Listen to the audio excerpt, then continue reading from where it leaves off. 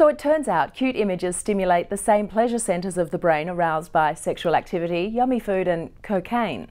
No wonder we're so obsessed with cats. But why exactly do we find cats cute? Well, according to Michael Newell, a philosopher of art at the University of Kent, humans are inordinately drawn to cats because of their formal resemblance to our own offspring.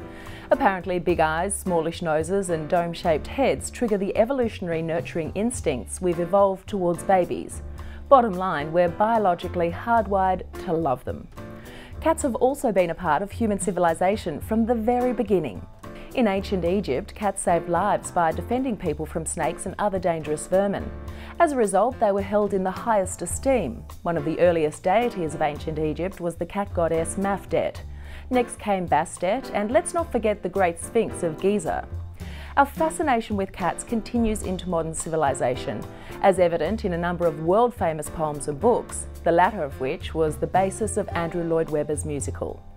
Beyond literature, cats also became a staple of American popular imagery in the 20th century, from TV commercials to Tom and Jerry.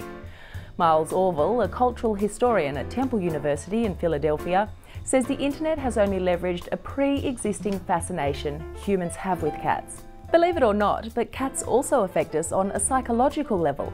It seems that aloof, hard-to-get disposition all cats have can turn even the most adamant of cat haters. Known as the scarcity principle, humans tend to value and desire something more when it's difficult to obtain. We're also subconsciously in awe of cats, apparently because they domesticated themselves.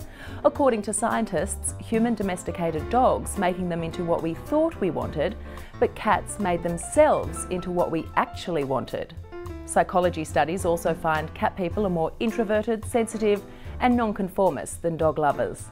These are traits many internet users can relate to. And finally, on that note, there are social factors at play as well. Understandably, cat lovers are drawn to the internet because they lack other public safety valves where they can express their sometimes over-the-top affections. In a world of cats, there is no dog park. For cat owners, the dog park is the internet.